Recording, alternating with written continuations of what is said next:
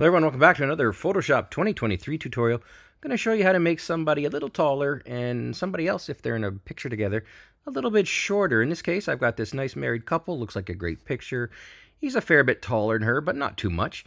But that's not the original shot. Here's the original shot. They're very similar in height, and then I just basically added it so that he's like a couple inches taller. And it's very, very subtle, so let me show you how to do it. I'm going to delete this top layer. We'll start from scratch. Okay, good stuff. Here we go. We've got our layer here. The next step is I'm going to create another layer. So I'm just going to duplicate it so I can show you the difference when we're done.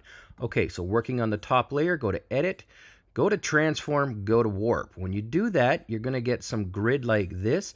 What you want to do is you want to go to your grid option here. So click on the grid, go from Default to Custom. And under Custom, make sure you got one column and one row. Just type it in and then hit OK. So we've got a very, very basic simple grid. Now, beside the word split up here at the top, you'll see three buttons. The middle button is splitting vertically. So split the warp vertically. That's the one we want.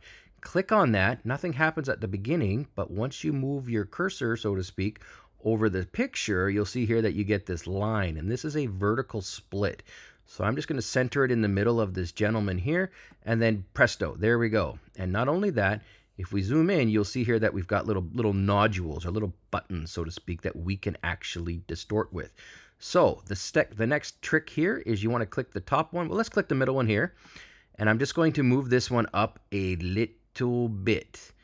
Okay, something like that. Okay, so we've started warping him a little bit. We're going to move this one up a little bit. And then we're going to move this one up a little bit as well. Okay, something like that. We don't want to make it too much. And then hit Enter. And then if we look at this so far, regular, a little bit taller. But we can also go a little further, and we can actually reduce her height, for example. This is an optional step, but I'll show you how to do it anyways.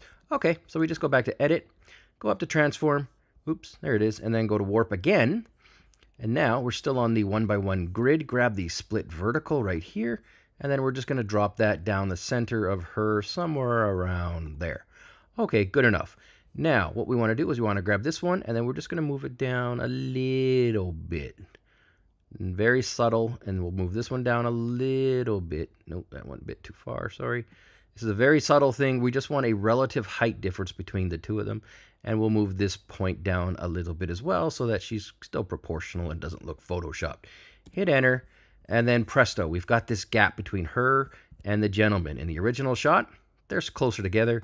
In this shot, he's a bit taller. That's all there is to it. Thanks for watching.